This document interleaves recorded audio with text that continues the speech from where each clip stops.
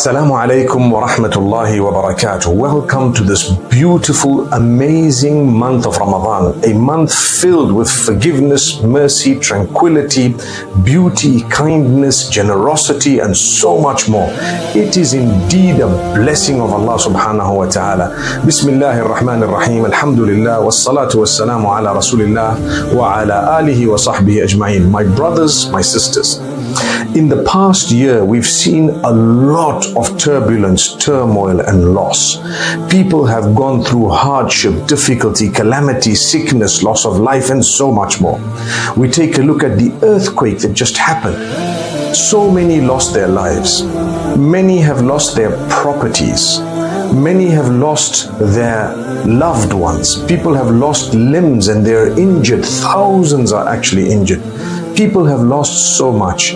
Their lives have been turned upside down. You look at the floods earlier, people lost their lives also in a similar fashion. Their lives were turned upside down in a flash, in a moment. They got up and subhanallah, it was never going to be the same again. Similarly, over the last few years, we've seen people losing what they were accustomed to. What we were used to was taken away from us in many cases. Some have been restored to what they were by Allah subhanahu wa ta'ala, but in the case of many, people are still looking for jobs, they are still short of income, people are struggling in their relationships where they've probably been through or are going through divorce. They've been threatened, maybe they have access or no access to their children at times. They have problems with their siblings, their parents. People have issues with their communities, and the list is endless. In fact, it is increasing as time passes. So much of hardship and turmoil, but Allah Almighty grants us opportunities to reconnect with Him, to rekindle that flame, to relive the hope and to continue in it by the will of Allah subhanahu wa ta'ala. You know, when we came onto this earth, what did we have? We had nothing. Our parents gave us a little bit and we grew up being filled with whatever our parents filled us with. What this means is the Quran, the Hadith, explain to us how man was created. And at the same time, the Prophet Muhammad, peace be upon him, says that everyone is born upon fitrah. Fitrah meaning they are born upon the nature, upon the clean nature of humankind, a brain that is completely ready to receive whatever comes to it. So over time, you will find that parents and those around a child fill the brain and the system of the child in a way that it begins to consider normal whatever it is taught or accustomed to. And this is the reason why different parts of the world consider different things normal. Sometimes we would consider something normal that is absolutely abnormal and unacceptable in the eyes of others, and vice versa. So this is why it is so important to ensure that we continue going back to revelation.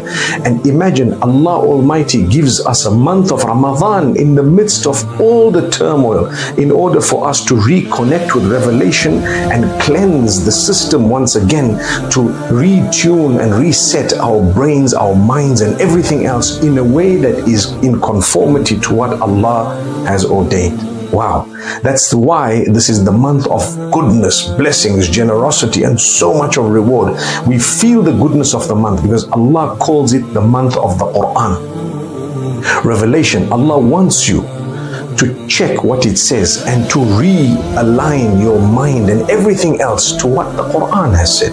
It has in it the solutions for every problem that you're facing. So if you think you have found solutions that are outside of what Allah has ordained, trust me, long term or short term, you will definitely realize that that was not a solution. In fact, it would create bigger and more problems as time passes. Neither do you achieve contentment nor do you achieve success. And those are the two things everyone's looking for. I'm looking for success. I'm looking for contentment. What does Allah give me? The month of Ramadan. And He says this is the month of success. You want success, you want peace. You know, salamun, like Allah says in Surah Al-Qadr when He speaks about the night of decree towards the end of Ramadan, and He speaks about the peace that is within that night, the tranquility. And if you are to adopt the changes that you are supposed to have made, that peace will continue even outside the month of Ramadan. So welcome to this beautiful month of peace, the month of goodness and tranquility. This is Allah Almighty. What is He telling us?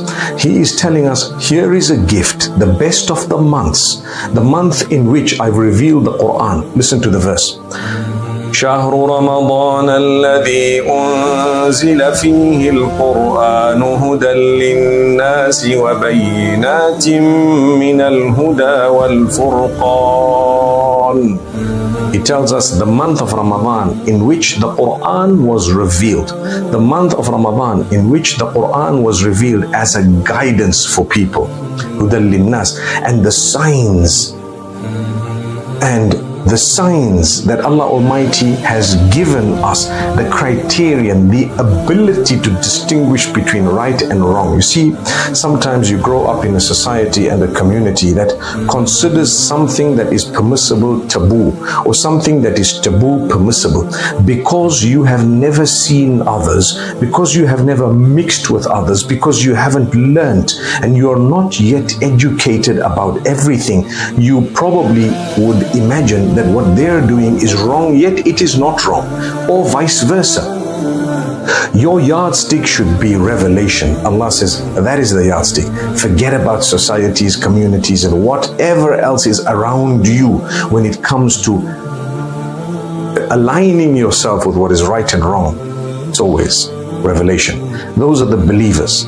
And this is why Allah gives you a month wherein He wants it to be the month of the Quran. Primarily, He says, you fast. Indeed, when we say Ramadan, we say month of fasting. We forget sometimes it's the month of the Quran. Learn its meanings. Go through it. Check it. Understand it. Adopt its meanings. Try to make sure you adjust your life to fit the Quran. Not that you adjust the Quran to let it fit into your life. Important message. And this is why so many things may keep changing as the world begins to, or the world continues to modernize. Being modern and being able to make use of modern technology and so on is a good thing, on condition that it does not go beyond the limits of the Almighty. Look at technology. We have so much within our hands, but at the same time, how do we use it? How do we make use of it? You could be using that in a destructive way, and Allah says, hang on, whatever you have and whatever changes you'd like to make in order to facilitate your beautiful life, there is no harm, on condition that you don't forego what the Almighty has ordained. You don't miss your prayers. You don't forget your level of morality, your values. You don't forget your character and conduct. You don't forget the duties you have unto your Maker. What is halal and haram, permissible and impermissible. What is pure and impure according to faith and religion. And you need to understand that doesn't change right up to the end of time. As modern as man becomes, still that peace, that tranquility will only be achieved by adjusting yourself to what Allah has instructed and ordained. So this is a beautiful month of Ramadan. We need to rekindle this flame of the relationship between us and Allah subhanahu wa ta'ala and keep it going. At the same time, the whole essence of Ramadan is to achieve taqwa and piety, which means the correct connection with Allah Almighty. If you have that connection, you have achieved. Allah says, لَعَلَّكُمْ تَتَّقُونَ, in order that you achieve taqwa. And taqwa is to create a barrier between you and the wrath of the Almighty in such a way that you obey His commands and you stay away from His prohibitions to the best of your ability. So when Allah says it is the month of the Quran, He expects you to learn it, to look into it, to recite it, to listen to it, to ensure that you're trying to adopt it and to help teach it to others, propagate it. That is the month of the Quran. My brothers, my sisters, we have an amazing month ahead of us, like I said. In it we shall ponder and reflect over whatever we've been through. The idea is to become better people. Here is Allah. He has made us. He sent us onto the earth. Yes, we have a time on earth. He gave us this time to ponder and reflect, and He gives it to us often through the year. One of them is through the month of Ramadan. He wants us to soften. He wants us to practice self-restraint. Discipline is required. What else is required? We need to be conscious of time, because there is a time for the beginning of the fast, a time for the end of the fast, a time for all the prayers in the middle. There is so much that we need to become conscious of regarding time. Allah wants you to know time to time. You need to do what you have to.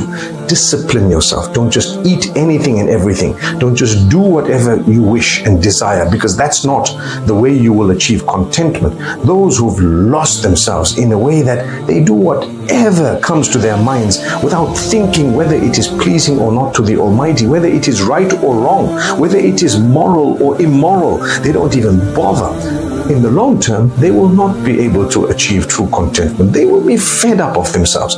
Allah tells you, you discipline yourself and watch what we do for you. We will grant you the best of this world and the next. And that is the reason why Allah has rules and regulations, not to make life difficult for you. No, it might seem like Allah's made this so hard.